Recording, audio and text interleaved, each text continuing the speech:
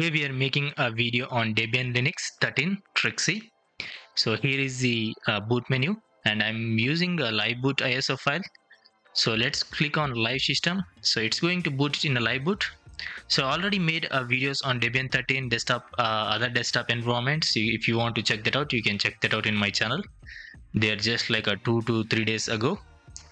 So I already made the video on Linux Mint 21.2 also with the XFC desktop environment, Mat desktop environment and the Cinnamon desktop environment, because there is only 3 desktop environment available in this thing. So the code name for the Linux Mint 21.2 was the Victoria. So if you want to check that out, you can check that out. Again, I will be posting 2 videos daily. So already made a video on the Exodia OS, which was a bad experience to use that Linux distro. So if you want to still watch it, you can watch it after watching this video. So it says Debian 12 in the Debian 13 because it's in a development process. So this is a development ISO. So people who want to test it, you can test it. The people who are like a normal user, it's better to stay away with it because it's a development version. So you just need to wait for a few more days or a few more months until the developers release it on our official website. So just if you want to try it, you can try it on the like a virtualization VMware or the VirtualBox or non-work PC. So it is taking a few seconds here to load up the desktop layout. So let's wait for a few more seconds because it is pretty common in the development process. Because this type of ISO files will take a lot of time because they are in a development process. We can't say anything for that. So if it was a stable version, it should be in a few seconds, but it's a development branch ISO file. So we need for a few more seconds to load up the desktop environment completely. So there should be nothing more changes in the Debian 13 because Debian 12 bookworm was released a few days ago. So just a few minor things should be changed.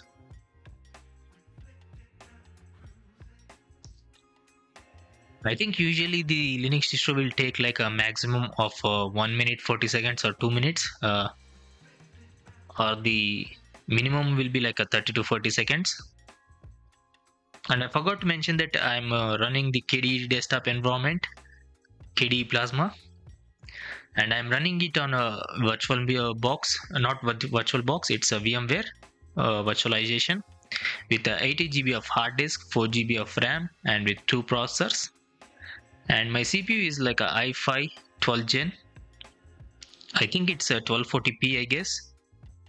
So here is our Debian 13 Trixie with a KDE Plasma desktop environment. So let's first quickly change the display resolution. I think the desktop environment version should be like a 5.27. Let's see everything here. So first let's change the display resolution. I don't think, let's go to system settings and find the display there. So even it's a development ISO file, it's still working pretty much good instead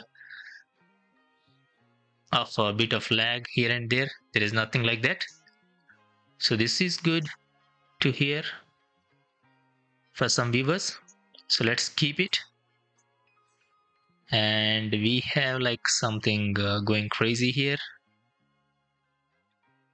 I just said it is good, but right now it's let's try to see the about the system. So here is the about the system. The version is 5.27.5 for the Plasma version. Frameworks is 5.107, Qt version 5.15, and the kernel is the latest kernel, which is 6.3. The latest kernel is like a 6.5 or 6.4 available, but they are using a 6.3, which is still good. Here is my hardware of a CPU. So let's close this thing and let's open the system monitor if it's available. It's available here. So it's way better than the Exodia OS which I made today. It was a very bad experience for me. I don't know why. So it is a BSPWM desktop environment. So if you want to still watch the video, you can watch it, and if you want to try it, you can try it, and share your experience with me with what how good was the XODOS. So here is the CPU. Instead of showing, I just put it there. So the RAM consumption and the CPU is here. RAM is almost like 1.5 GB of 4 GB, and CPU is pretty much good, around like under 25%, which is pretty good. That's the basic numbers you will see in the KDE Plasma desktop environments. These are the same numbers you will see in every desktop environment, not the every desktop environment, in the KDE Plasma, in every Linux distro. So the codename is a Trixie, and hash seed is a development branch or the development name. So here is the history. CPU is going pretty much good. There is no high peak here, so just here and here there is a clear stable graph here. That is pretty good. And the process, so here are all the processes running right now. Let me make it small and put it aside. So I'm going to put this thing here throughout the video, so you should be seeing all the CPU and RAM every time. So let's open the console. Let's type in here, which is terminal.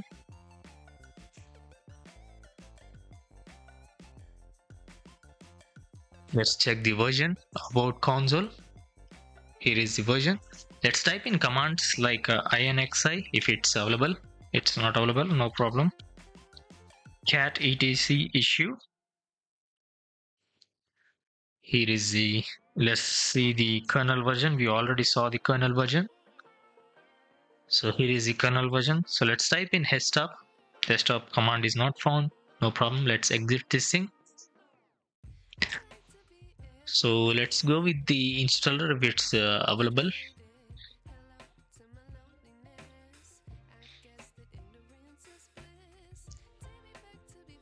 We don't have an installer, no problem. Let's open like a few apps and see how good the Debian 13 will handle. Even it's a like a unstable branch or development branch.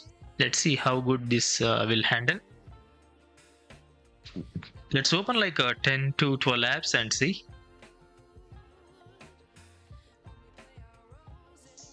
Let's open the LibreOffice, which are the heavy resource consuming apps, like even the GIMP.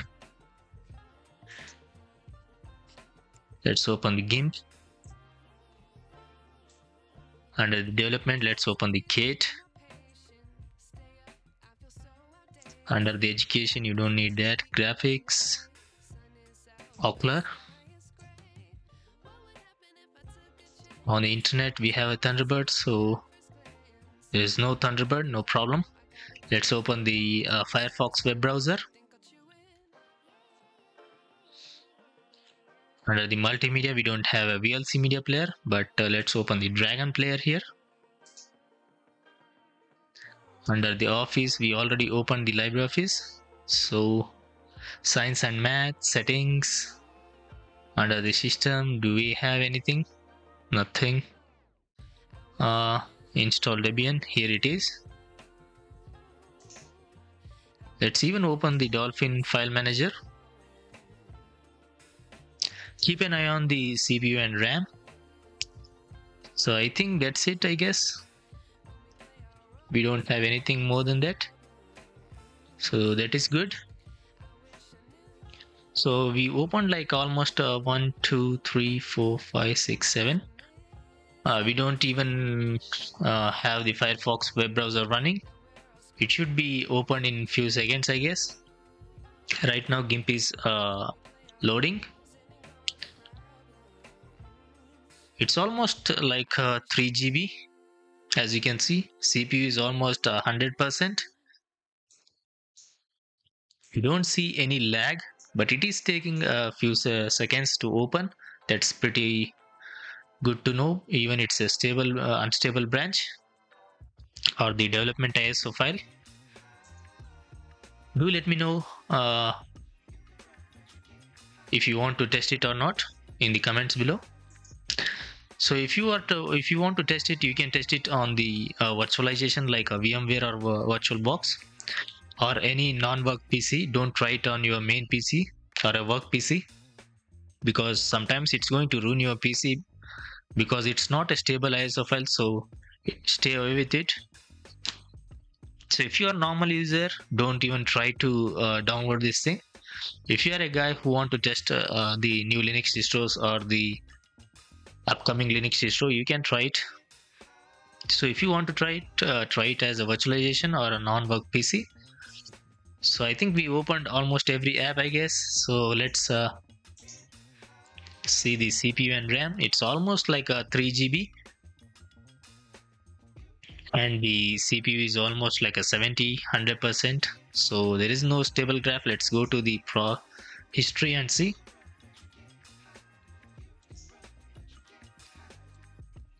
As you can see, the graph is going crazy. Let's go back to the overview and make it smaller. And let's check the version of all the apps and end the video, because there is nothing other than that. So the Dragon Player version is 23.04.2.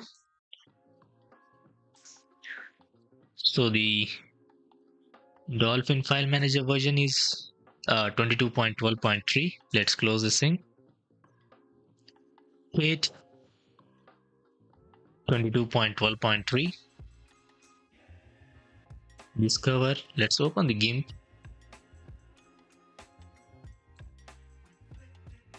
About GIMP 2.10.3.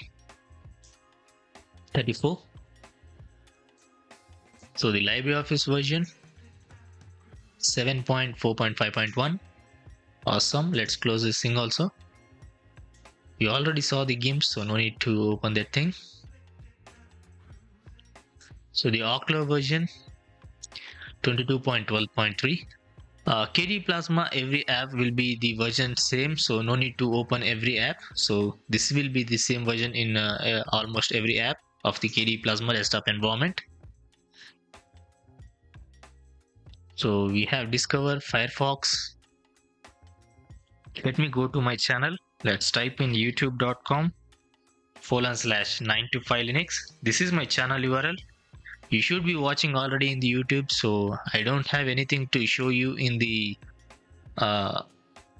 browser, so I just want to show you my channel instead of showing anything. I'm using a VPN, so it should take a few seconds here. So I'll be posting 2 videos. If you want to subscribe, you can subscribe. It's clearly up to you. So the latest videos I already made, like a MX Linux 23 RC2, 21.2, Debian 13, the Cinnamon desktop, and the GNOME desktop. Now it's KDE Plasma desktop. So you can check it out if you want to. So let's close this thing. Let's type in the password. Should be like a live, I guess. LIVE. Work. So the updates are here. I need to show this because after the bookworm, you should be getting these are all the updates. So these are all the updates right now available, which is almost like a 80 MB of file size. Not a heavy file size here. It's just 80 MB. So let's close this thing also. I think we covered everything. Just these are all the same KDE Plasma desktop features, so no need to show everything here. Just a same volume thing, internet connection, some removable disks, all these things, calendar date, all the things are the same basic things. So no need to show everything here. The installer took ages to open because we need to put in the password, which is LIVE, small cap, which is small letters.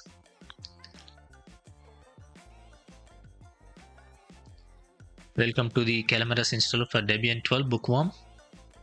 So it still says the Debian 12 because it's in a still development branch. So you should be seeing in a future like a Debian 13 Trixie. So these are all the same installation steps. So location, keyboard, language, next partitions, choose your partitions. This is only for the viewers who want to test it. They can do this all things. Choose your hard disk. If you are a normal user, it's better not to try it. So username, password, these are all the same things. You need to type in the password. The password should be same in this both the boxes. Login automatically. Click on next. Summary should be available. And clicking on install will be install your Debian 13 on the hard disk or virtual hard disk, whatever option you choose there. So that's the installer, and let's see the CPU and RAM and end the video. This is the CPU and RAM right now. 2.1 GB after opening all the apps and closing. Applications, history, process running right now. That's it for the video. Again, thanks for watching. I hope you enjoyed this video. If you did, hit the thumbs up button. It helps me make a good content for you. Other than that, I'll see you in tomorrow's video. Peace out.